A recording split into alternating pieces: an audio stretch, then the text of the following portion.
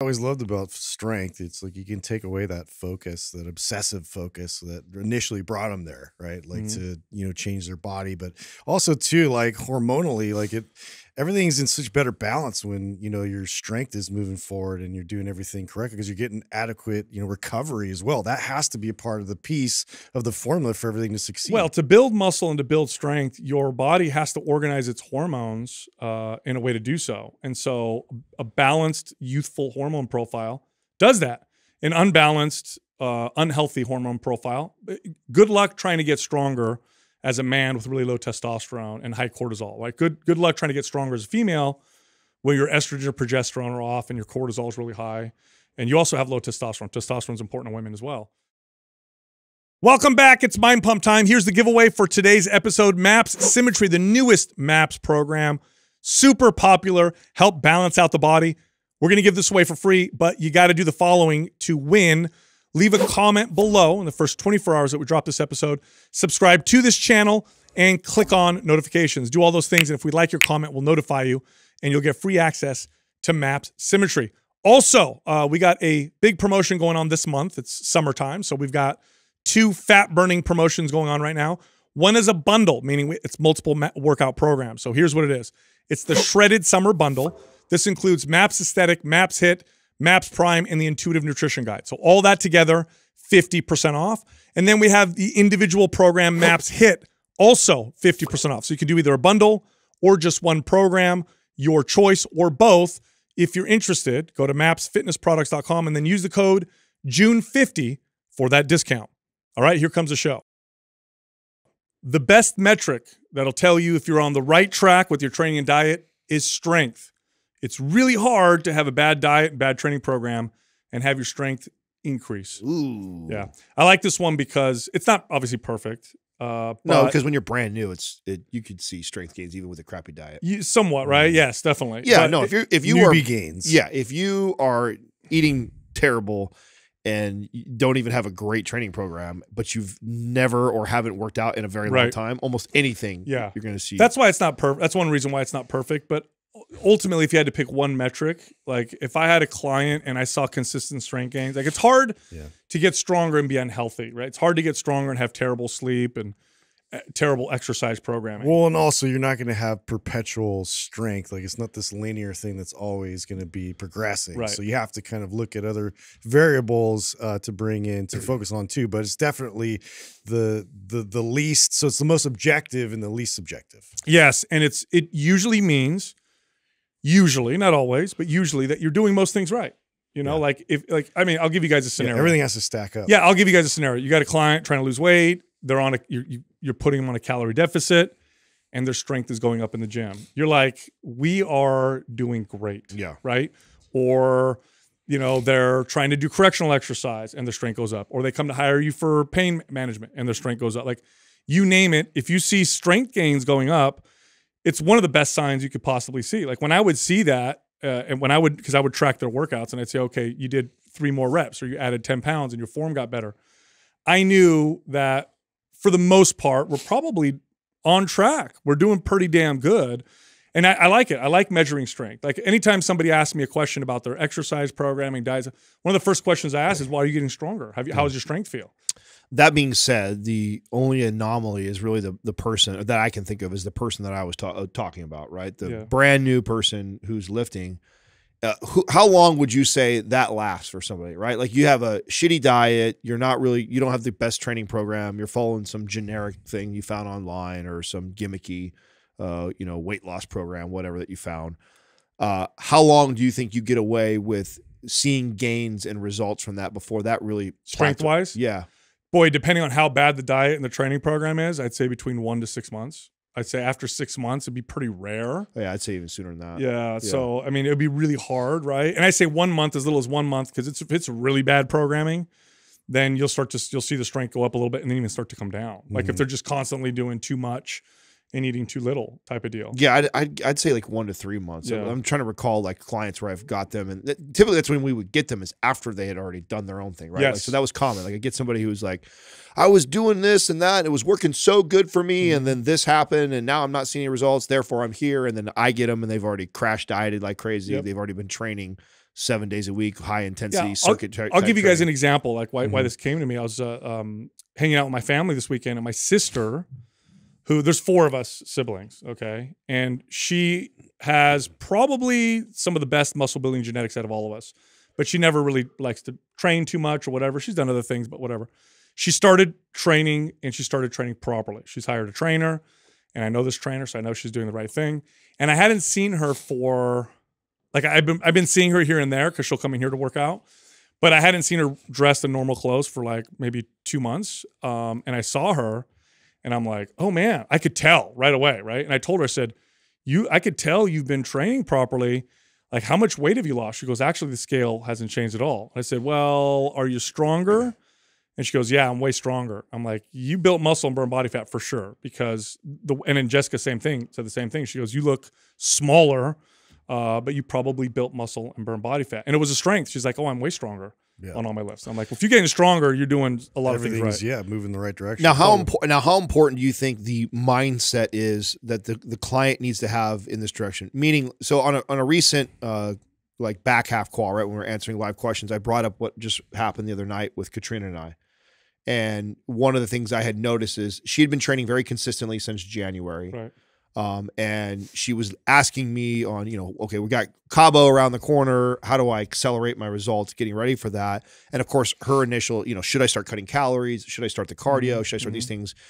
And I have intermittently seen her training. I haven't been with her every training session, but I've been kind of watching what she's doing. And I know when she's really getting after it. And I know when she's kind of going through the motions and training.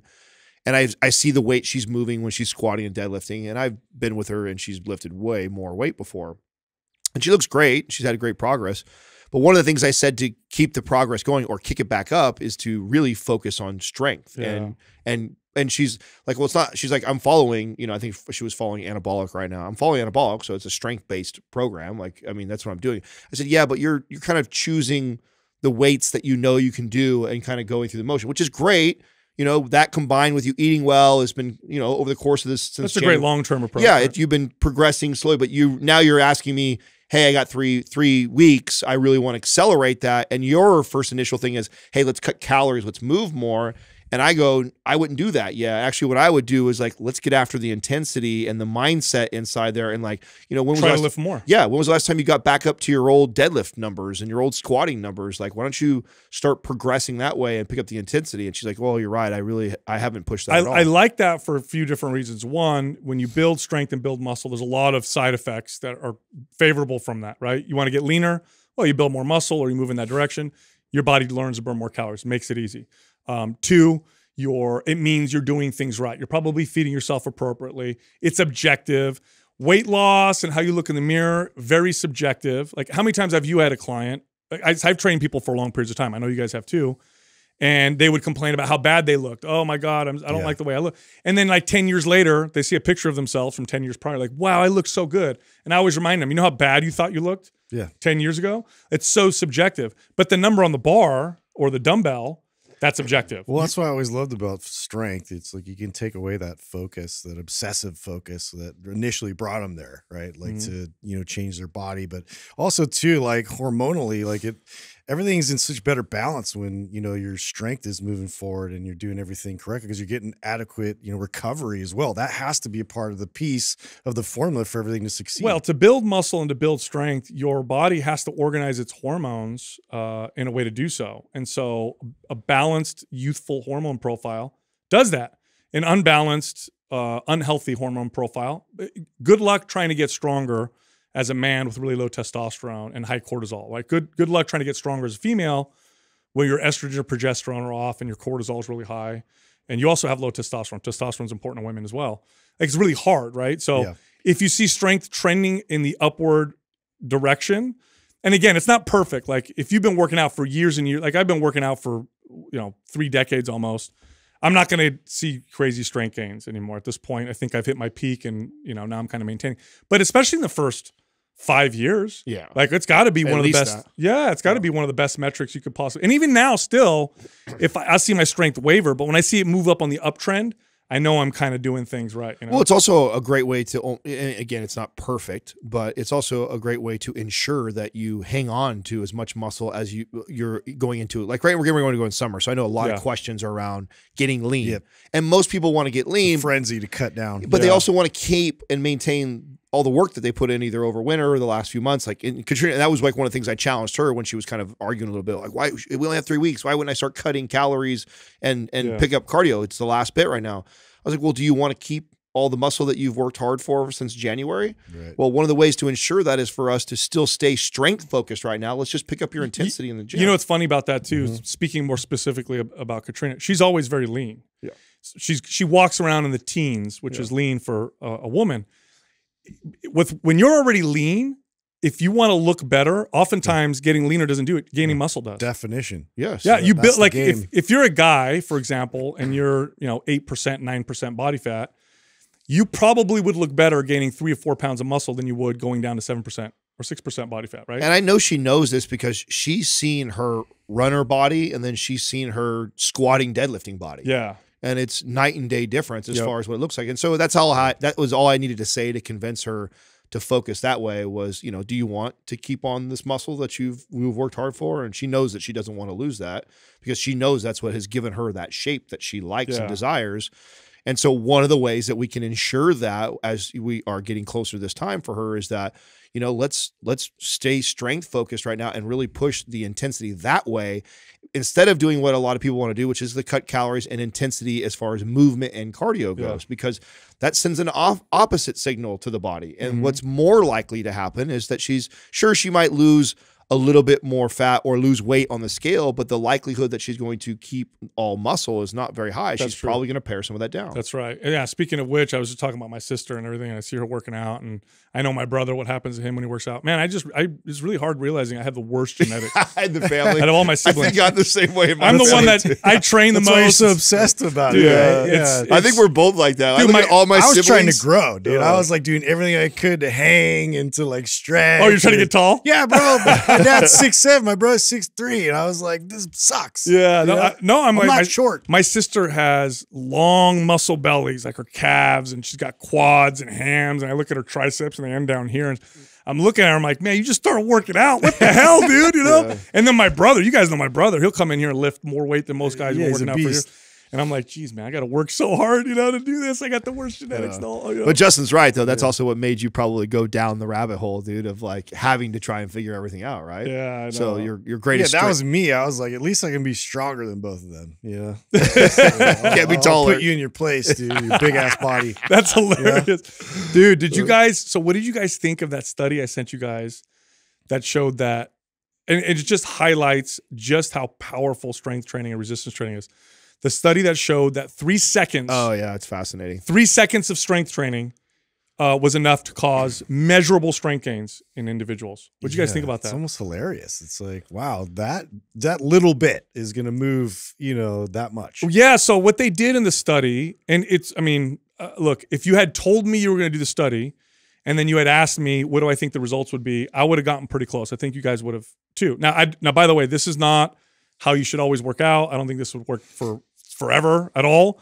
However, it highlights the power of strength training and just how effective it is at getting your body to adapt in positive ways. So in the study, they took individuals and they had them do different types of muscle contractions at high intensity for 3 seconds. Yeah. I saw mainly bicep curls. That's what they used, right? That's what they used. So they took some people and they did an isometric hold for 3 seconds at maximal intensity. And they did some with concentric focus. With concentric, right, which is curling up at high intensity, and then the other one was eccentric. Yeah. Okay, all of them saw strength gains that were measurable. The eccentric one, 10%.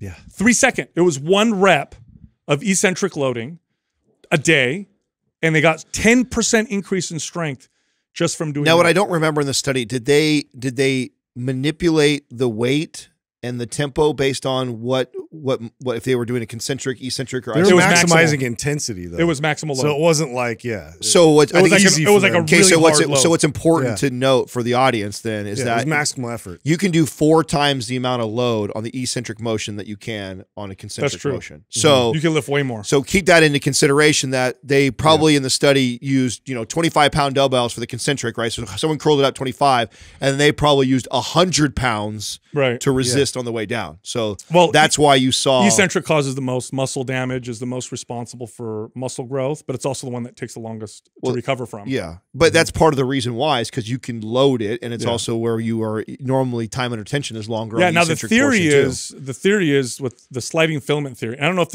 if they've changed this, but the way I learned it was muscle fibers run next to each other and they hook to each other like to contract. And when you're lengthening, those hooks have to break off, and that causes muscle damage.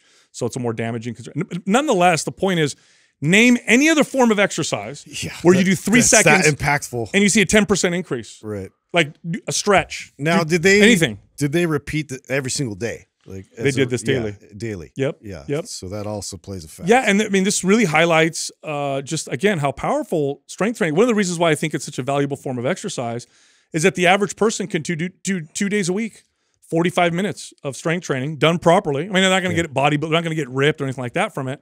But most people want to be fit and healthy.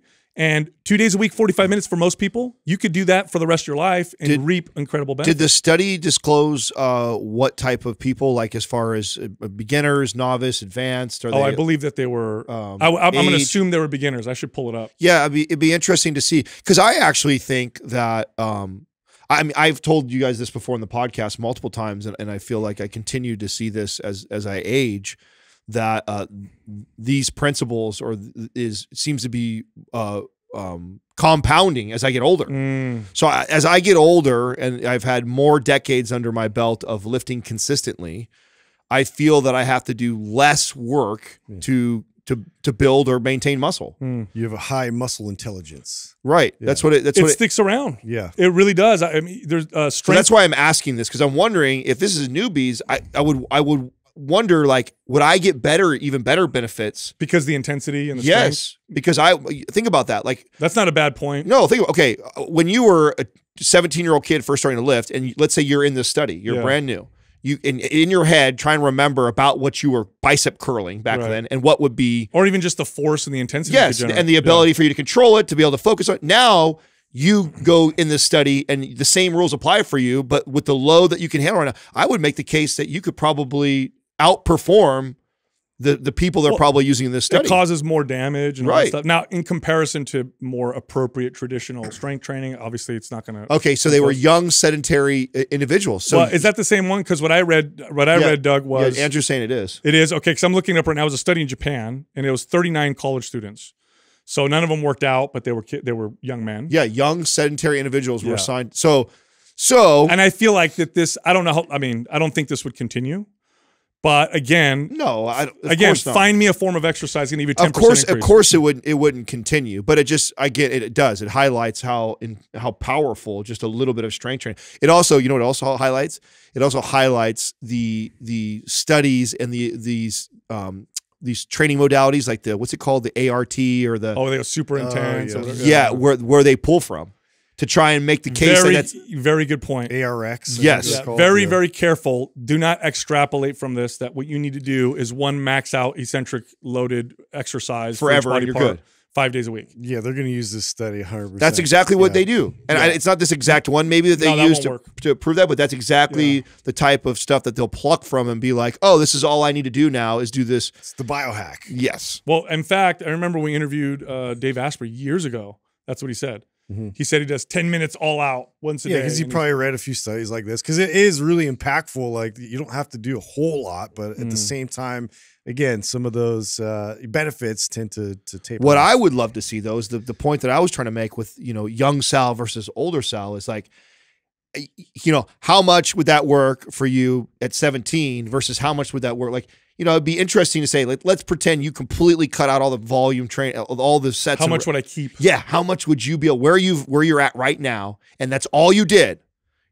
How much would you be able to keep? I would think you would be able to keep more than the newbie that would be able to make the gains. Does that make sense? Yeah, what I'm trying to explain? It does. Yeah. I feel like you should be able to. I feel like I could keep a majority of my gains now, not progress, but maintain a lot of them with like 2 full body workouts a week. Well, it's sort of, I'm trying to think of how to compare this, but it's like general play GPP, like is for kids, right? Like in terms of like how you get exposed to like a multitude of different types of stimulus, like at first. So it's like more play focused, and then you start kind of refining it. And so you're getting like, more team sports focused, like you get more into weightlifting. Now you get really, specified. That's not a bad point. If you teach a kid how to ride a bike and they ride a bike for 6 months and then don't ride it for 6 years, they're going to get back on the bike and not remember much. But if you've been riding it for years and you stop for 6 years. Well, there's a lot of benefits that are unforeseen, right? Like in terms of like the predictiveness of like, so if you get into another sport where you've had exposure to a lot of different types of movements in another sport, that will play itself into, once you start going in that like specific direction, in comparison to somebody that was just sticking with one sport, right? They get really good at those patterns and those sequences of what they're experiencing, but the unforeseen variables they're terrible at. Yeah. Well, yeah. I mean, they're now obviously in this study they're using something so basic and simple like a bicep curl, not tons of skill involved, right? You know exactly where you're going, right? But the squat, right? It's like, and this is something that I noticed. Like, it took me many years to get to a 225 squat. I mean, lots of years of consistent training just to get that. I could fall off the wagon for months right now, okay, of inconsistently training and still get under the barbell and easily do 225. I mean, my muscles may be shaking and I'll get really sore from it. So, but I mean, I could control that weight and feel, and then my legs respond right to that. Whereas I could have been training. There was years in my career of lifting of training 3-5 days a week with legs in there and not be able to do that weight. Where now I can not train for months, get under the bar, do a set or two with 225, and instantly my legs respond to that. It is weird how muscle hangs around in a particular way. For sure. Like I have family members that were, used to be mail carriers and they retired, decades, and they still have these really muscular looking calves, and they just go on, huh? Sorry. Or, so it is very interesting, right? It's like, obviously nothing's permanent, but it is, of all the adaptations that you get from exercise, it's the one that tends to stick around the longest. And then the side effects of it are so beneficial to all the things that people are after. But again, I can't think of anything else you could do for 3 seconds in a day and see a 10% increase. That's a big deal. That's a measurable improvement. Like, what else can you do for 3 seconds? Yeah. Like, run as hard as you can for 3 seconds. You're not going to see a 10% increase in stamina It's not gonna stick after around. 3 seconds. I mean, when I read something like that, it just makes like, and you're in a perfect place because you're in such great shape right now. It'd be so fun. And obviously, you wouldn't want to do this because you're not trying to lose all your muscle that you've gained. But it would be really fun to see if, like, just pick the hand for like a squat, a deadlift, like a couple movements, and you only do, a couple minutes of it a day, just at a maximal intensity like that. At how much could you hang on for? How long could you hang on to the physique that you I bet you, because it's novel, I might even gain it first. I know that's what's kind of different. It'd be interesting. It'd be interesting to see how much that you could hang on to by doing that. I'm telling you, I'm so blown away by that right now at my age. I really like, how hard would it have been for you to maintain the amount of muscle and strength you have now in your 20s? Yeah, it was 5 to 7 days a week. I wasn't even that big. And you had to push. It took me until I was almost 30 before I saw, it was like, I think it was 27, I should say. It was 27, I think, when I finally got over 200 pounds. Like me shredded on stage at 3% is 203. It would be hard for you it would be hard for you to get below 200 pounds now if you tried. Oh, I don't think I could do it. I mean, I said, when I showed up to nationals, some of probably the best shredded physique that I had brought, it was sub 3%. I dunked at 3% 2 weeks out and continued to diet. So I was sub 3% on that stage. I was 203. So there's no way I think I could get lower. That's a lot not without intentionally losing a bunch of muscle also. That's very interesting. And that was something that I worked my whole first 10 years of lifting to try and reach. Wow. And then now it maintains like that. So it's cool. It's really, and I didn't think about that. That's not something that, and I like talking about on the show because I like to motivate the younger generation. Yeah. Like, that should be, I wish someone would have really told me that. All that work stays. Yeah. Like that's something that what I know now, that would have been very motivating for me to stay on it. Like, I know. I tell you this right now, 100%. As I get older, I guarantee my training is going to eventually morph and evolve to, you know, I'll be staying active every day, but I'll probably be lifting twice a week. And it'll be full body into my 60s, 70s, and beyond. And I know I'll maintain good movement and strength from it as long as I stay active on the other days. Of course, there's value in being active every day. So I don't want to, you know, mislead anybody and say, oh, you just work out twice a week and then the rest of the day, you know. No, I hope that's not how this is being interpreted, right? Yeah. It's not to, you know, tell people, oh, you know, what's great is when you get 40, then, you know, barely work out. You know, watch TV all day afterwards. No.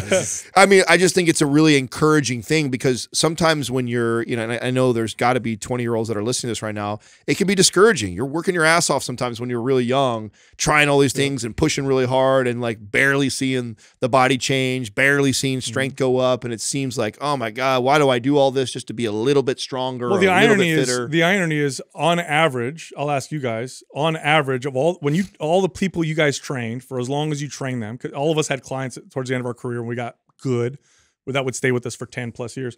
How many times a week would you train most of your clients? Yeah, probably two. Yeah, two times at the most, right? Yeah. Did you have any client? I had almost no clients that I trained more than that. Well, yeah, I had like a few, but honestly, the ones that would hire me for more, we just do mobility or do like active recovery days. Exactly, and I would just take them through that, but it wasn't like we were training intensively. Exactly. Anyway, I know I want to ask you guys about your weekends because I know you guys both did different things and had a lot of stuff. You had a party that you threw? So we threw a party for my in-laws. It was 50 years of their anniversary together. So wow, that's a long time. Yeah, it's a lot of time. 50 years. Yeah, that's some work, man. Yeah, so that was like a staple thing that we wanted to celebrate. So it was like, because it kind of got thrown in our direction in terms of like let's see who can like throw the party and where, and we tried like vineyards and all this stuff, and we're like, nah, let's just, you know, throw it at our place and break it in. I haven't actually thrown a big party at our place yet, so it was like, well, here we go. You know, let's get it all ready. Man, that's a lot of work, dude.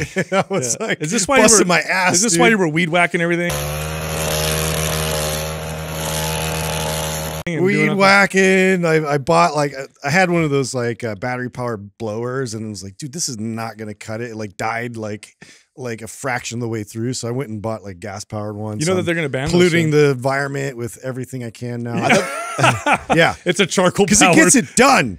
You know, I thought they did. I thought they already did ban all that. I have an electric one and it sucks, dude. It's terrible. The battery dies. Tesla needs to make one. They don't even last. They don't even last that long. The battery dies so fast. I think that you get like one usage out of it, and then you got to charge it again. Yeah, I think that they're making those illegal, right? Because of I thought they already were. I thought one of you guys. California's making everything illegal, dude. Yeah. So. Hey, how much does it suck being the host of like a party like that big? Dude? It's brutal. Yeah. Are you still? You're probably still cleaning up for it. I'm still, and I mean, I did pretty much all of it the next day too, because Courtney had like a hair appointment, and then conveniently, I was like, oh, don't do anything. I'll just come back. And I'm like, that's not gonna happen. I can't sit here and look at this mess. You know, like it was driving me crazy. She's just taking a nap. She's running. She's running games. She knows like exactly what she's doing with that. So, but it's fine, dude. It was cool. Everybody had a good time. We got the same band. Like I went to one of Adam and Katrina's party. You were there too. Yeah. That same band. Oh, we hired they're them. Fun. For our place, and they threw down. They did a good job. So everybody had a good time. I got plenty of beer left, and I'm like shoving it off to my brother-in-law. Did you sing with the band, to be honest?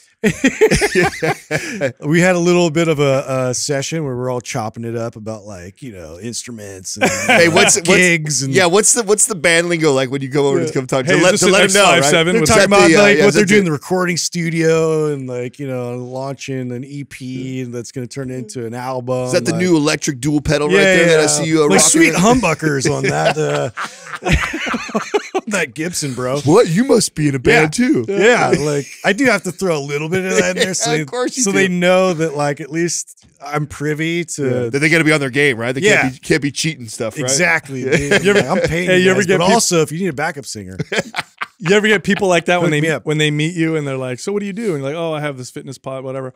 Oh yeah, I used to lift, in high school. Yeah. What do you bench, like 405? Yeah. No, I know you get that right now. When you're as buff as you are right now, and it's like everybody can see it through your shirt and stuff like that. They can't help but make comments. You know what I'm saying? Or you either get how awkward are the handshakes, right? Yeah, because the guy that sees you're a big guy, they'll go they'll use their whole body. You either get uncomfortable compliments or people explaining to you why they're not working out or why they're eating the way they are right now. Like, oh, dude, I used to be into water polo. Like I was Oh man, you should have seen me. Don't do like, the okay, hard. dude. I'm gonna tell you guys. I'm gonna say. I hope everybody, whoever shakes my hand, watches this. Don't do the excessively hard squeeze on my hand because I will crush your hand. Yeah. Like if you do that, I have a really strong. That's my invitation to break the hand. Yeah, that person that does it needs a lesson. Yeah, like I usually give them the no thumb or like real. If they start flipper. like real hard, sometimes I just go real limp and just.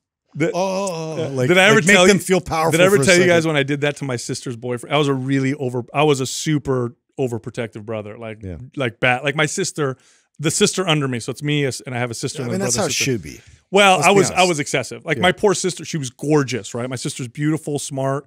She thought she was unattractive in high school because no boys would talk to her because they were terrified. Scared them all off. I swear to God, when she graduated, she literally said that, like, yeah, guys weren't really attracted, to me, and nobody really talked to me. And I'm like, I got something to tell you. But she had a boyfriend once, and he came in, and I saw him walking up, and he goes to shake my hand, and oh yeah, he got a. He went I guess went, and my sister looking at me like, oh, what are you doing? Nice to meet you, buddy. Anyway, Nice to meet you. How about you, Al? How was yours? I've had a pretty crazy, weird last 4 or 5 days, man. I went everything from like good stuff, bad stuff, great stuff, sperm banks, surgeries. Go to the spank bank, huh? Yeah, that was my first time. First, give us an update on your boy. He did the surgery. Yeah, that was actually came second, but I'll give you the update on that first if you want to hear that. So he did do this. So yeah, I had the sperm bank on Thursday. Friday was it's not really a sperm bank either. It's something else. Yeah, what do they call it? I don't even know what you call it. Scientific name. I'll tell you how fucking awkward it was. It's called the public bathroom. Yeah, the sperm factory. Yeah. Adam's like, I gotta handle It was this. Doug's house. It's called Doug's house. Truck stop. Doug's like, why you gotta use the bathroom at my house again? I'll be back, Doug. No, so okay, so his surgery, I'll tell you that because I know I have had a lot of people that want to update on how Max is doing. He's doing incredible. So he had his adenoid, is that how you say it? Adenoid removed, and he had tubes put in his ear. And and the doctor actually said that, oh my God, so you guys, it's so good that you guys did this. It was some of the largest adenoid he'd ever seen before because it was, and what happened, so this is my understanding of why this is so bad and why it was such an issue for him, is that it gets inflamed and then it traps bacteria. Yep. And so you just become really susceptible to getting sick. That's why he's been getting sick so much. Which explains why we haven't had 14 days in a row of him not being sick whatsoever. Then add in the fact that based off of his anatomy of his ear, that water gets trapped behind his eardrums. So basically for the last 2.5 years, he's been underwater listening to us, which explains his slow speech. Like he has not been able to, like, even though we had him through speech therapy. He's talking the way he hears it. Yes. It's like I can communicate with him because I totally understand what he wants because I'm with him every day and I can tell he understands everything. And even when we had him in speech therapy, the speech therapist said, I'm pretty much done here. I can tell he's learning. He's just going to be one of those kids who talks later, is what her explanation was to it. And it wasn't until we saw the specialist that was like, oh no, he's underwater. He's been listening to you guys muffled. And they were like, just watch. You'll see a difference immediately. And it's wild. Like we're on day 3 right now. 4. Day 3 or 4 right now since the surgery. Now, of course, the day after or the day of and after, he's kind of like, still from the anesthesia. Yeah, right? the anesthesia trying to wear off, and that was hard, right? Katrina cried, like it was pretty emotional. Well, yeah, because it's disorienting. Right if you've ever come in anesthesia, it's disorienting. So I can only imagine for a kid. Yeah, going in was fine. Like he took the laughing gas and he was having fun, and he totally waved goodbye to Katrina, which is funny because she came out, she was crying. We still got these stupid COVID rules. Oh, bro, don't get me started right now. Oh, Joe, I'm just don't get me started. Don't get me started. I actually mouthed off inside there because I was so irritated because my wife comes out crying because she just saw my son get taken away to go fucking. They only allow one person. Yeah, and then like in this massive empty freaking waiting room, I'm consoling her to find out, is it okay? Is he okay? What's going on? She's crying. Excuse me, sir. Excuse me. Only one parent in here. I'm like, you really just. It will end you. Yeah, that's how I felt, right? So, anyways, she, you know, she was crying because they took him, but she's like, I was like, is he okay? Was he, and she's like, no, he was fine. I'm just emotional because they took him or whatever. So they take him. I got to wait outside till all this is all done. And then when he comes out, he's just so disoriented that we had to stay out in the parking lot for like an hour. That's normal. Because he was just like, and he's not like this. Like I don't know if I've told you guys, he loves the car. He's never in 3 years now cried to get in the car seat. Like he loves to go for a car ride. Like that's like one of his favorite things to do. And trying to get him in the car seat, he was just flipping out. He wanted to be held, probably. Yeah. He wanted to be held. He didn't want to sit down. He just wanted mom to hold him and be close. He didn't even want me. He just wanted her and just to hold him and just. And so we had to do that for like an hour. And Katrina was like looking at me like, we got to go. And I'm like, no, you guys had already told me, don't even come to work. You do, just don't worry about it. So I told her, I said, listen, I'm not going to go into work. We'll sit out here. I said, we'll just sit in the parking lot until he calms down. So he calmed down. We took him home. And of course, all day he was in and out sleeping. And so you can't really tell anything then. But he woke up the next day, the very next morning, like just bright-eyed, bushy-tailed, happy, playing, talking. And right away, what we saw him doing already was talking to himself more, so he could probably hear himself more clear. So he'd be like babbling and talking when he's playing and stuff with his toys. That's so awesome. And then all of a sudden, when we were talking to him, he was like trying to repeat everything we said, like way more than usual. Like normally I have to like try and get him to say something like triangle, square, and I'm coaching him, where I was just talking to him and then he would try and say what I was saying. So he was already trying. Now it's still not super sharp, but in these 3 days that have gone by, it's gotten sharper and sharper and sharper each day. Which I got to apologize. I must have messaged you. I can't handle that stuff. When the kids, when one of the kids is, I'm like texting him every 5 seconds. And just you were definitely. I'm like consoling from afar. Sal's emotional and scared enough for all of us. That's when it comes to the kids, man. I can't handle that. No, I appreciate that. I appreciate checking up on it. And everybody too. Like as far as the audience, like I mean, I got so many DMs and messages. I tell you what was one of the coolest things that I got, and I'll say it on the show. Because I probably didn't get a chance to answer everybody.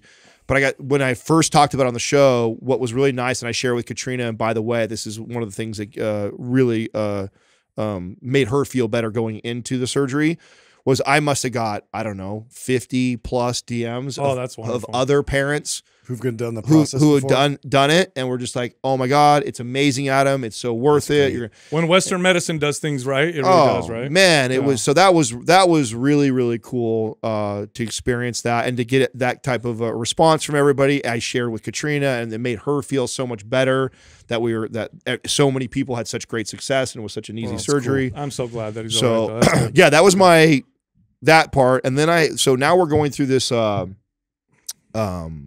Thank you, Justin. Yeah, no fertility expert. Like, so Katrina went and saw, because we gave kind of like this cutoff date that if we don't get pregnant by the time Max turns 3, that we're gonna shut down the factory. That's our agreement that we just decided. She's gonna be 42. That's already starting to get a pretty good age gap. If I have 2 kids, I want them to be more like siblings and not more like parent-sibling relationship, which I think tends to happen after you get beyond 4 or 5 years. Yeah, I agree. Correct me if I'm wrong. Yeah. You know, I think that's just kind of what tends to. So we've just agreed on that, right? So we're getting closer to that crunch time. And so Katrina says, you know, I just want to explore. Like, I know we haven't been really trying for very long, but let's just go see with a fertility expert. So I'm like, she's been doing all this, and I'm like, yeah, agreeing to whatever. I'm not really paying attention, to be honest with you. So I'm just like, yeah, sure, I'll do whatever. Schedule it. I'll be there. I'm being a typical husband, right? Typical husband. Hey, in 30 minutes, what's happening? No, in 30 minutes, you got to go jerk off. And what are you guys gonna do to me? Literally, that's how this goes down. I'm just agreeing to shit, like the typical fucking husband who's pretending to listen, who's not really listening. Like, yeah, honey, whatever, I'll support you, whatever. Yeah, we'll do it. Tell me when. Yeah. So then she tells me just last week, she goes, tomorrow you're going to the clinic to do the sperm thing. And I'm like, what? Sperm thing? What? Clinic? Me? Why am I going? Thought you were doing all this stuff, right? She's like, no, you have to go down there and get a sample. I said, we just had sex like yesterday. You want me to go and they want me to fill something up? I just like, we need some milk. Yo, we got into like a fight like over it. She's like, I told the doctor how much sex we have. I told her that we have sex like every other day, and she's like, well, you should wait 5 days. And then I asked her, that's a lot of pressure to like fill it up to the bro. That's exactly what I said. That's exactly what I said. I got mad. I'm just like, I have to give them a certain amount, and she's like, well, no, it's okay because if you don't, you just have to do it again. I'm like, I don't want to have to do this multiple times. Wait a minute. Right then and there, or you come back? You have to come back again. I was going to say, that's a lot of pressure. Yeah. Yes. They look at the cup. Yeah, go back in the room. And I go, Katrina, I said, the likelihood that I'm going to have to come back because we had sex yesterday is pretty high. At least give me another day or two in between and we can't have sex. So she's like, okay, so she pushed it out 2 more days. So at least I had like a 3-day break in between. You had to build up reserve. Yes, a little bit of a build up. Hold on. So how does this work? You go in. Oh, bro. The nurse. So this is always, I've always thought. It's the worst experience ever. Well, I was going to say because. I refuse to do it again. Everybody knows you're jerking off. That's what's weird about it. You show up, they give you a cup, and you're like, hey, thank you. It's and everybody's awkward. Like, the nurses. Do you make eye contact with everybody in there? The nurses are awkward. The procedure's weird. So can you walk in? The procedure? It's. I mean, You've done this before. The process. The process, not procedure. What do I do with my hands? No, actually, I haven't done it like this before. This is not. Even when I do it at home, it doesn't look like this at all. Nothing like this at all. So I walk into this place, right? Which is and they're all COVIDed out too, so I gotta wear a mask too. Okay, so I'm masked up. That already ruins my mood. It's me too. I would never. I would never do this with a mask on. Yeah. Would never do this on my own face. Yeah. With gloves. So I walk. You have to wear gloves. I walk in, bro. It was an awful experience. It really was. So I walk in, I check in, and you're right. Everybody knows what you're there for, so it's just this weird feeling of like, okay, I'm gonna check in, I'm gonna sign some paperwork, and then I'm gonna go. I'm supposed to masturbate at 3. Okay, like how old school? Like, did you have like a TV and like, dude? like okay, VHS so tapes? listen. So listen, Linda. Okay, I check in. It's only a few minutes, and then a nurse escorts me back into this back room, and you walk in this room, and it's disgusting. I mean, because it's set up to do just that. What do you mean set up? I mean, like so there's a leather like a spinning bed. There's a leather chair. There's music playing. There's a leather chair. Okay.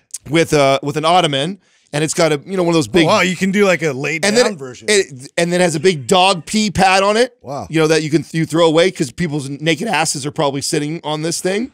Right, and then you have a TV in front of you with your wide selection of DVD collection. It has like the dim lighting. But here's the weird part. Immediately you're thinking of all the dudes that were in there before you. 100% is all I'm thinking about. It's like literally, how can you not? There was 15 dudes right before me today I'm thinking about. That works for some people. Yeah, and I'm like, you're like, and they, of course they have like, please. Now you're competitive where you're like, hey, what's the most? Give me the most anybody's ever brought back. No, I'm already feeling insecure with the jar. You know what I'm saying? Like my wife only gave me 3 days. Like if I would have known this was going to be like that, I would have been like we're is that why we eating celibate for a month? You know what I'm saying? Like a month, we're not having anything like this. I'm going to load this thing up, But since she surprised me, hey, tomorrow you're going to go. Now we got good health insurance with Mind Pump. Oh my! The nurse come help you.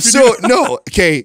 They had this weird process where, and it's like you have this sheet on the wall. Okay, so this whole thing is awkward, and I had to read all these rules. There's an order. I have to wash my hands, dry them, no lubrication. You have to fill this paperwork out. Dry spank? Then you have to. Then sit here, throw this away, then wash hands again, then stand. There's a red X on the ground, and it's in the corner. So I have to like. That's what you're aiming for? No. This is after. So I had to stand in the corner on this red X, and I unlock the door and push the light in, and I have to wait for the nurse to come in to let her know that I'm done. It's just this. It's all. Wait a minute. What happened before that they decided to add that? There must have been a dude in there like. I'm done. Yeah. That's exactly. Get the cup. That's what I think happens. Has to be something like that. That sweat. Can you hold the cup for me? But I mean, every bit about it was awkward and weird and just. Boy, talk about the mental games because you're not. I mean, it's hard to be in the mood like that. You know what I mean? And I'm not like that at all. Yeah. I'm not like I know some guys can like just turn it on and just like that's. I'm not one of those dudes, dude. I don't have like this like. Did they have like affirming like words coming through the speakers like you're such a great guy. Yeah. You work so hard. You're so good looking. Yeah. Like all the tapes are like like nursing hospital situations. You have the best podcast. It's weird. It was very and then but you hit the limit. You didn't have to go back. Well, and then I mean I don't know about you guys, but I mean I've never tried to aim into a little plastic cup. Not that peeing in a plastic cup. Not accurate. Peeing in a plastic cup. Not such a big deal. Yeah. Shooting that in a plastic cup is pretty unpredictable. Is very unpredictable and not very. Not is it opaque or clear? a little bit of both. Oh, so you could see what's going on? That's weird. Yeah. Oh, you mean the jars? Yeah. No, it's like a clearish, like you're a little the same thing you pee in. It's the same thing. Those same little cups that you pee in. You imagine? I guarantee, because obviously they do this all the time. Look, it's a medical thing. I get it. We're all being, we're all being, kids about it. But somebody at some point has dropped one of those jars on the floor. You know what I mean? For sure. Somebody. Could you imagine that? Ruin the sample. The guy's like, oh God, I finally. Oh no, shit. I got. Bro, it was. Let's just say it was very difficult for me to keep everything clean and not make a mess. And I was like really trying not to do that. Okay, and so then the $1 million question is, you vetted this doctor that's then going to apply this. Right? Oh yeah, I did watch that on Netflix. I watched the documentary. That's my number one concern. This whole process, like, I want to make sure. And I told Katrina, I was like, how do we know that it's mine that they're going to use? Like, are they going to for sure do that? So what we're doing, okay, we're not doing in vitro. We're doing some. I don't know the name. You'll have to ask her. Oh, it's you. No, I can't remember the name. So I know what you're talking about. They basically flush her, and then they clean mine. Yeah, they put it in as close as they can. They inject it into her essentially. Yeah. But we're not doing any. They're not in vitro. They wait till she's ovulating, and then they do the whole thing. Yeah. So that's what this whole thing. But yeah, she was just telling me today. She's just like, I said, hey, did you hear anything back? I mean, am I good? Did I hit the mark? Whatever. She's like, well, if we don't, you just go back. I said, no, I'm not. You better find out if I can do homework, because I ain't fucking going in there again. Have a home service? There's no way. You could not get me to do that again. I'm sorry. It was that awkward and weird for me that I wouldn't want to. It is kind of weird. I get it. Like, again, that's a private thing. You're walking in, everybody knows. Yeah, you know what's going on. Hi, I'm here for. And they don't try. They don't try and make you feel comfortable or be lighthearted about things. It's all like all militant. It's all sterile. Yeah, dude. Like, tell me some jokes or something so I get my mind off of what I'm doing. Like anything off of like just. Wow. Yeah. Well, you just reminded me of a weird article I read the other day. So there was a man in Ireland. I got to read this to you guys because this is the craziest. I don't know. Guys do some weird shit sometimes. That's all I can say. So this dude was hospitalized. Ready for this? I'm going to read you the title of this. Hospitalized man regrets injecting himself with semen to cure his bad back.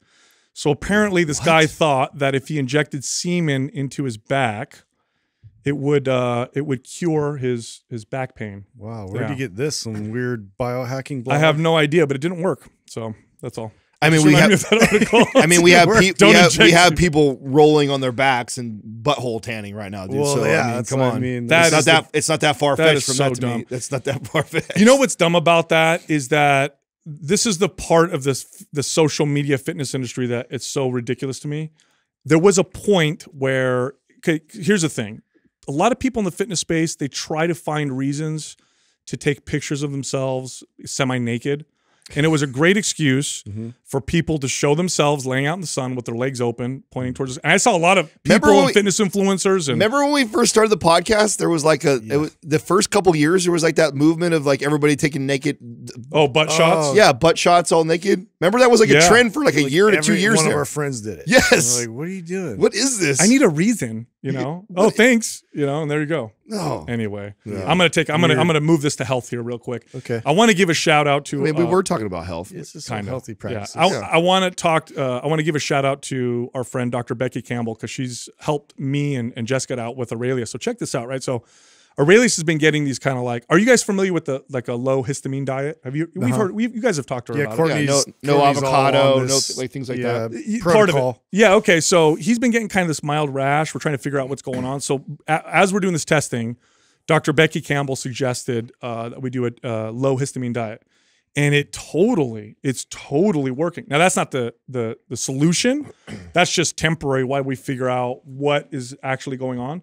But I can't believe the difference in my son's skin. Literally within 3 or 4 days, we saw a dramatic improvement. And so we're avoiding any high histamine food. So like no sardines because that's canned fish. If he eats meat, it's got to be fresh. We're avoiding things like avocado, which is histamine, citrus fruits, which are histamine releasing. And there's a whole list. She has a book that she wrote about all this. And she's been helping us. But man, what a remarkable difference he's had in his skin. Speaking of that, I don't remember when I told you guys that we were exploring cutting out the gluten from Max. Katrina said she noticed it right away. Wow. So I think that's what it was he was eating that raisin bread toast like every single day for a long time. And I don't know if that was the root cause of what was going on, or that was just making it worse. Like it was just inflaming him more, and making it more difficult to breathe. I know there's a lot of conflicting information about gluten. I think gluten is one of those things. My strong opinion is it's one of those things that if you can tolerate it well, it's not a problem. But if you have an issue with food, gluten tends to be one of those things. It's a highly reactive. Similar to lactose, right? Yeah, it's a protein found in plants, and it's a highly reactive one for a lot of people. So if you have like autoimmune issues, one of the first things you want to cut out is gluten. But I don't think gluten's bad. Like dairy. Dairy's a highly reactive food for a lot of people. But for some people, it's perfectly fine and extremely healthy. I wouldn't put gluten in the same category necessarily in terms of healthiness. But I noticed a difference with myself, with my kids, eliminating gluten. And obviously they have my genetics, so they probably are somewhat reactive to certain foods. Yeah, I mean, any kind of gut issues. I mean, gluten made a massive difference for me. And then also like Courtney's on the histamine kind of protocol. Dr. Becky Campbell was a game changer because she was like Hashimoto's was dealing with that. Did it work for her? So yeah, totally has been thyroid remarkable. Issues. Yes, often thyroid issues, people are reactive to gluten. So if you have hyperthyroid, hypothyroid, so too much or too little, oftentimes eliminating gluten makes a pretty big impact. So I had this, speaking of our kids and stuff, I had one of those moments where Ethan, so my oldest, decides to rebel a bit, right? And so I'm like, oh, great. Like it begins. But this is actually one of those where I'm like allowing it and tolerating it, because I'm like, if he's going to rebel at anything, at least it's this. So we lost him to a different Bay Area team instead of the A's. So he's like, right, he just bought himself a Giants hat, like right in front of me, like deliberately rebelling. I'm like, what the hell is this? Oh, wow. Like, we're an A's family. That's interesting. Yeah. And he just was like, ha ha ha, like in my face about it, dude. That's funny. That's the age, right? He's 12. Okay, buddy. Yeah. He's about, when's he turn 13? Yeah. So not till March, but yeah. Now I imagine this must mean he's at the age now, because it's about that age I remember for me too, where him and his buddies are probably starting to talk sports. And are they actually watching or getting into it? Like, is he starting to watch? Yes. The games? All his friends are big Giants fans and all that. Yeah, and I'm like, that's inevitable. But like, I've been in here, I take a little bit of like, it stings a little, because I had all these plans of taking him to A's games this summer with my brother, because we're huge A's fans, and like he's already indoctrinated his boy, and is totally into it. I'm like, oh, this is great, because I remember that growing up, and then it's like, and now he's just already. So yeah, but you know what? What'll be great though, because the Battle of the Bay happens every year. Yeah, that now becomes the traditional game that you guys go to. Now, there's two things you could do. It's off the top of my head. If you push back against him, he'll always be a Giants fan, because it's something he does with his dad. Or if you act like no big deal, yeah, comes the A's game, you can wear your Giants hat and you just let him chill, then he might go back to. Oh yeah, no, I mean, I definitely sarcastically like shun him. I'd be torn on what I'd want, because I get where you're coming from, like the rebellious side, because there's a part of you that would probably empower and want the, like, I'm my own individual, and I'm gonna like who I want to like, just because. So you like that part. I do, but then there's a part, of course, as a dad. I was like, it's like a missed opportunity for me, you know. But at the same time, I remember even personally, there was like that age, like, and it totally was around like 13, all that, where my brother and my dad both loved the Lakers and all that, and I was like full on Celtics, you know, or, you know, Michael Jordan and the Bulls, like, just to be antagonists, you know. Oh man, so you gotta love. I mean, he's got you and you. So I get it, you know. But it's like, I rebelled by wearing excessively baggy jeans, and I remember my dad. Oh yeah, dude, I came home.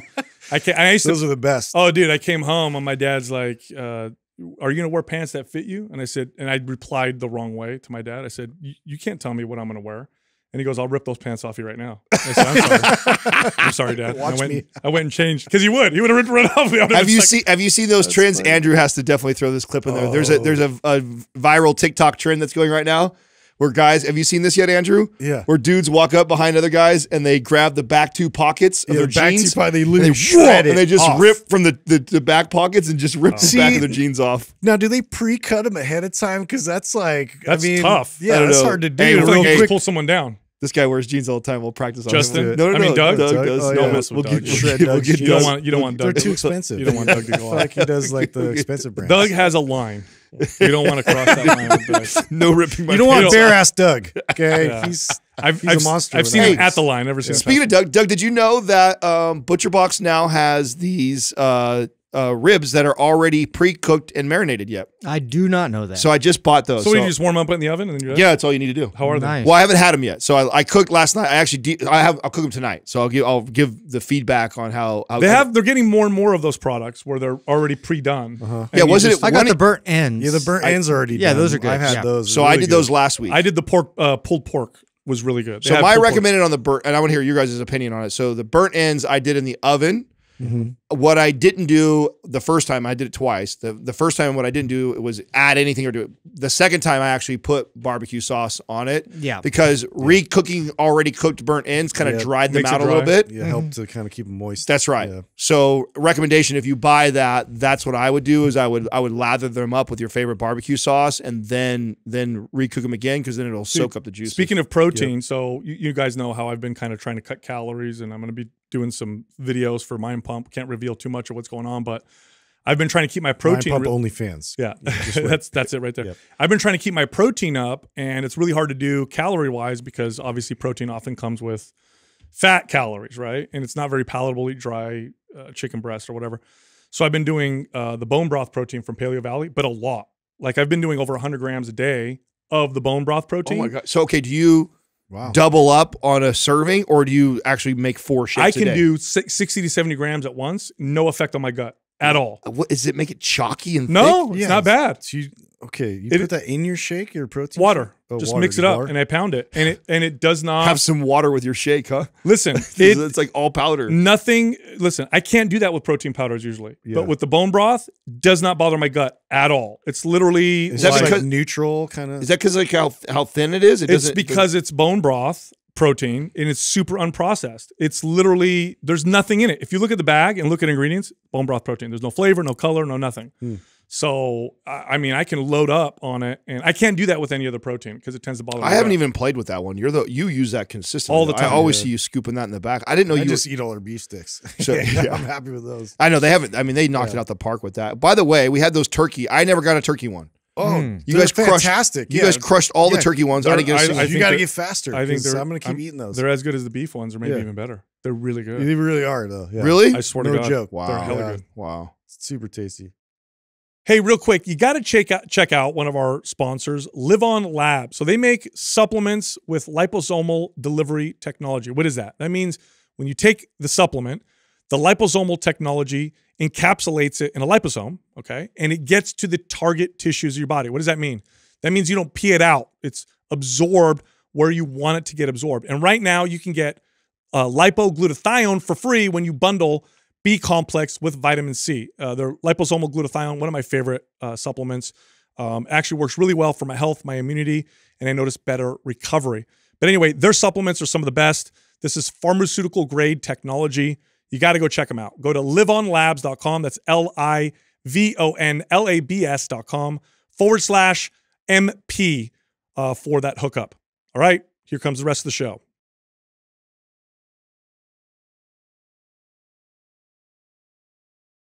First question is from Freeman Axtell.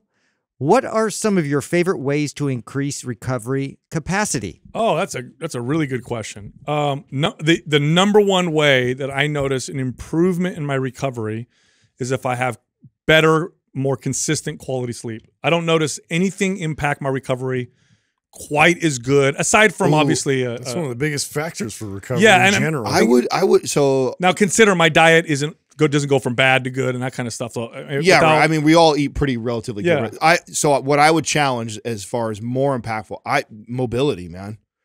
Doing like active recovery. Yeah. Doing after a really hard training session, doing a really good, mobility session to follow that, either the same day or the day after, facilitates recovery. Really, I notice a big difference from that. Yeah. More so than all the other hacks. Like I play with everything, right? We do the cold plunge. We've got the sauna stuff. Like, those things are all cool hacks. And if you got the money to spend on stuff like that, I think they all work and I think they're all cool. But mobility, rest, and feeding yourself has to be the 3. It is. I used to rely a lot on food. when I was younger. I would just eat more, and I would fool myself by doing that because you get a short-term strength increase by bumping your calories, and but it wouldn't last very long, and then I'd start putting on body fat. But sleep, still to this day, if I'm like, ooh, I feel a little overtrained, if I'll go and I'll be like, okay, tonight, 2 hours before bed, I'm going to turn off all the electronics. I'm going to make sure the room is set up nice. I'm going to make sure I don't eat anything a few hours before bed. Stay calm, do some nice, stretching beforehand. And I get good sleep, and I always wake up the next day, notice. And the same thing if I'm starting to get sick. If I'm starting to get sick, a good night of sleep makes a huge difference. I really have not done anything else that makes that big of an improvement. Now, you mentioned a bunch of these hacks, right? Like cold plunge and sauna. I think that can help. It doesn't come close, though. It doesn't come close. Yeah, I know. Like, I think that's what they're kind of trying to get out of us. And like, there's things like, even with the Juve light, like the red light therapy, like I like to use that every now and then for like when I'm doing my mobility practices or I'm just doing light movement, I do it in front of the Juve. If I've had really hard, intensive training sessions where I know I'm going to be sore. But it's like, what's moving the needle more? Is it that, or is it me just like getting that kind of recovery movement? Yeah. But it doesn't hurt, it's like to add all these things in the mix if you can. Listen, if you're hitting those three, then those things are awesome in my opinion. Yeah. If you are hitting adequate protein intake, you are resting, you're doing active recovery through mobility days, then adding, the infrared sauna or the Juve light or cold plunge stuff, I think is awesome. Yeah. I think it's, I would have throw a massage in there every now and then. Or deep tissue massage. Like those things I think are going to complement, only accelerate, help. Those things are phenomenal, but I wouldn't replace those things. Like, no, sleep's the biggest one. And I, it's one of the things that I think that, we take a lot of pride on since we've started this show. Like, we started the show long before there was obviously sponsors and stuff, and we obviously get paid to talk about products like this, right? We have partners in these products that we think are awesome, but I don't think we'll ever change our messaging around the natural, holistic way for you to approach recovery and building muscle. It's just they don't replace it. They don't. You get bad sleep. You can do all that. They're stuff. not the big rocks. Exactly. But if you are taking care of the big rocks, and you have the financial means to invest in some of these things, I think they're awesome. Now, one thing that we need to say too is if you're playing this game where you're like, how can I increase my recovery capacity? In some circumstances, I get it. Let's say you're in the military or you're playing a sport and you have to train at a particular intensity and they're requiring you to do a certain amount of practices. Right. This makes sense. But for people who work out on their own, oftentimes when they're like, how can I increase my workout capacity? What's that really indicating? You're working out too much or too hard, right? That's oftentimes the problem. It's like, okay, let's back off on the training level. Now, if you're barely working out, you're like, why am I not recovering? I'd look at sleep. I'd look at diet. I'd look at that kind of stuff. But I've had a lot of people tell me that, like, hey, how can I increase my workout capacity? And we talk about, their sleep and their diet. And then I go, well, let me look at your workout. Oh, you're working out 6 days a week? Yeah. You're doing 20 sets per body part? That's the problem, not the fact really that you're stress management. I mean, if like there's a multitude of factors of stress that's in your lifestyle at the moment, like you got to kind of take inventory of that. And if a meditation is something that you can incorporate, if there's ways of getting yourself into that parasympathetic state, more effectively, then those are good tools to include. Yeah, and one of the most important things to understand with exercise is that the right dose will get you there the fastest. Yeah. Less than that and more than that will not get you there any faster. And the right dose depends on the context of your life, your fitness level, your health, all those different things, meaning the right dose can change. So aim for the right dose, not the most that you could get away with. Next question is from Kylie Johnson.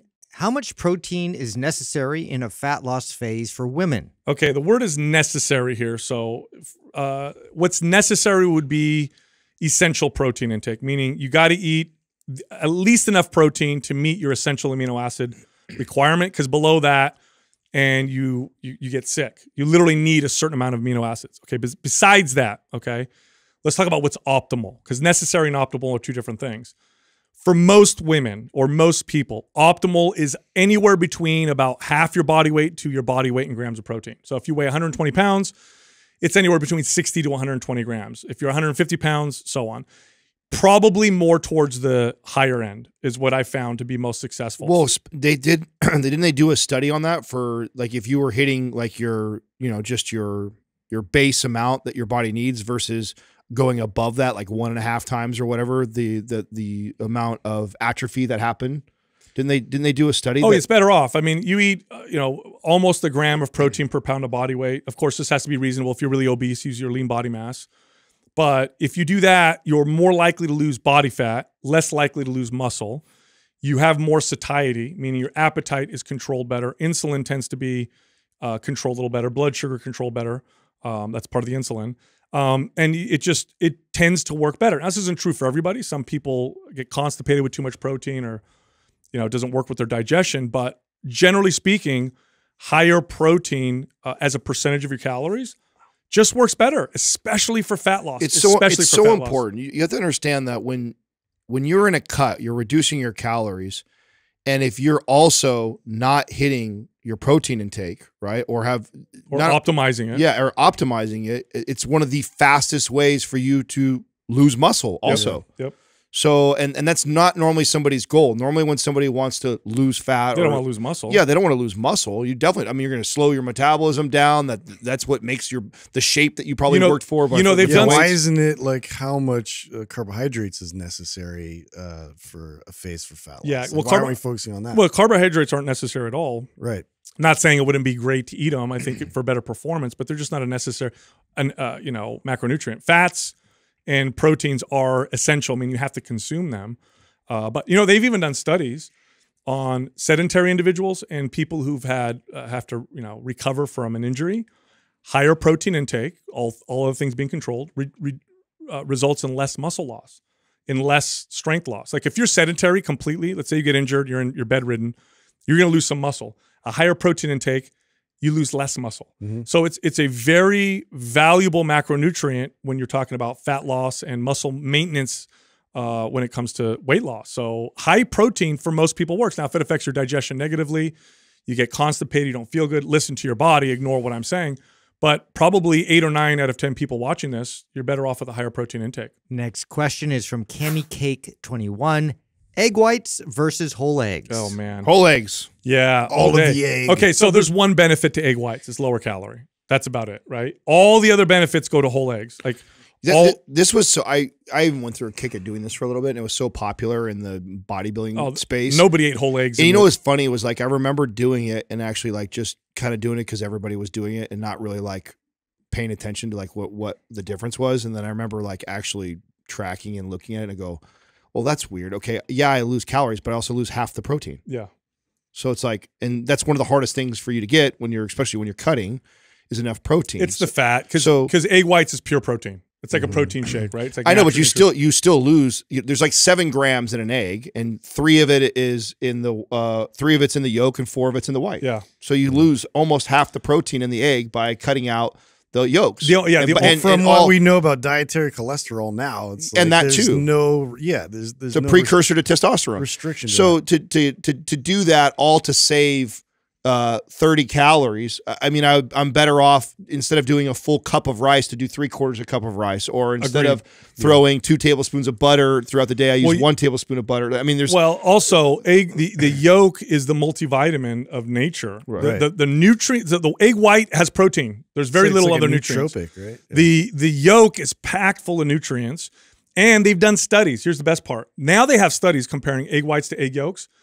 Egg whites to whole eggs. When all of the things are controlled, protein intake and everything, whole eggs results in more muscle gain, results in better protein synthesis. So the whole egg is actually more anabolic than the egg whites. And what's funny is that the bodybuilding, muscle building community pre-1980s, because in the 80s it was all about low fat. That was what was being preached to everybody.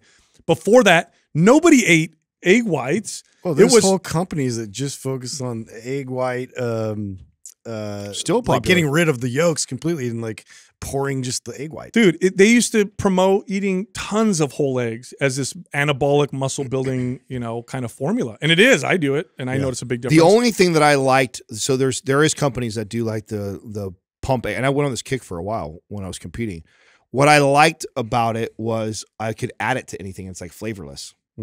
So you can literally make a shake with it. That's right. That's right. I would take a shake that was already like a 35, 40 gram shake of protein. Yeah. And then I would pump like 4 pumps with another 10, 15 grams of egg whites, because it would be flavorless and it kind of frosts it up. So it actually kind of tastes good in a shake.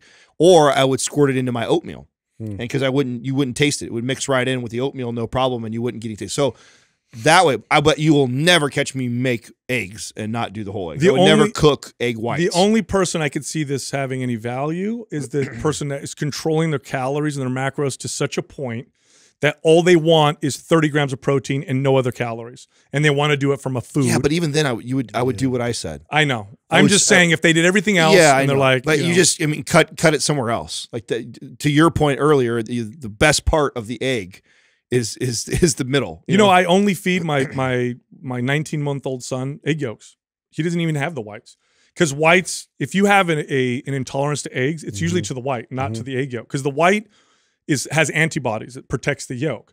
So now this isn't true for everybody, but if you have an intolerance to eggs, try egg yolks. Oftentimes it's not a problem.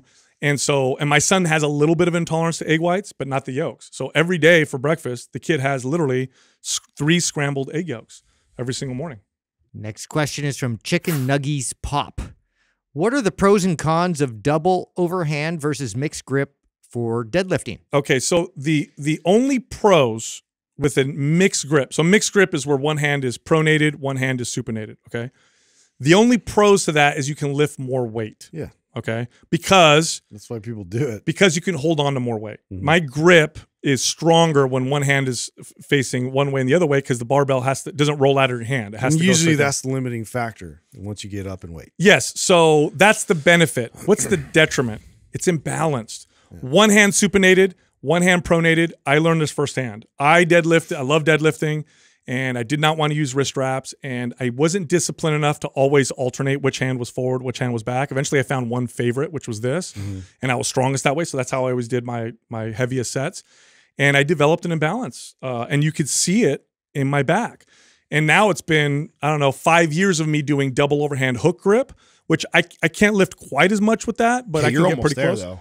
Almost. I tried for a minute. I couldn't stick with it. It's hard. I can't believe you actually caught up to doing that. I remember. It was when we started the podcast. You were just starting the hook grip, and I remember trying to do it with you, and I'm like, this fucking hurts. I got about. Hurts, I'm about 20, 30 pounds off. As hell. Still, yeah. But this is balanced. So if you're going to use an alternate grip, you got to make sure you alternate between sets. The other con is this supinated arm right here. It's not common, but people can tear their bicep in this position here because you might want to pull with your arm, and then you can see some injuries. But if you're a power lifter, obviously you can't wear wrist wraps. I'd say do it.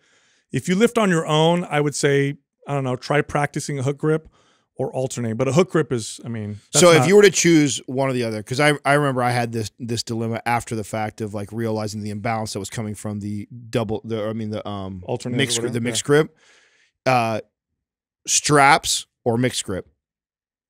Alternating mixed grip or always the same? Always the same. Oh, straps. Straps. Yeah, because you do develop an imbalance. You do. Now, you're not going to get as strong of a grip, obviously, and you're not connecting to the bar the same. But like I said, I had a distinct so that's what I started doing when you went to hook grip. I couldn't stick to hook grip. What I would do is I would double overhand until I got to a weight where my grip started to becoming the limiting factor. And then if I was trying to get up to like PR type numbers, I would wrap up. I don't know how Olympic, because I do a hook grip, but I don't do mixed. I can't do it like a weightlifter. Weightlifters will put their first 2 fingers over their thumb. That hurt. I can only do 1 finger, but Olympic lifters can lift massive amounts of weight with the hook grip. And you guys, Lane. Yeah. Lane pulls that way, and he pulls 600 and something pounds that way. Yeah. But I just can't. I can't do it, and it's not. I guess I don't know. I think it's obviously more balanced, but it's not ideal. It still doesn't feel great. I try to do. It's hard. Yeah. It's really something that I wish someone would have introduced it to me very early on, and so I would just got used to it when I was doing like really lightweight. But it was so frustrating for me to try and do it because I was so weak. The discrepancy was huge. Yeah. The way I would train it was a mixed grip, but I would try to pay attention, have my client, okay, right hand forward, and then the next set, okay, left set hand forward, and just make it equal in terms of volume for both. I think that you're okay. There's no, you guys, I didn't hear, did you say any cons for double overhand? There's no cons. You just can't hold as much weight. Yeah. Well, like you get to a certain point where that's the first thing that's going to fail. Right. Yeah. That's basically it. But from a muscle balance, like unless you're a power lifter competing, or you're really, really diligent about alternating which hand is forward, which hand is back, I would say go double overhand. See if you could practice your hook grip. That would probably be better. Look, if you like our show, head over to mindpumpfree.com and download our guides. We have guides that can help you with almost any health or fitness goal. You can also find all of us on social media. So Justin is on Instagram at mindpumpjustin. Adam is on Instagram at mindpumpadim, and you can find me on Twitter at mindpumpsal.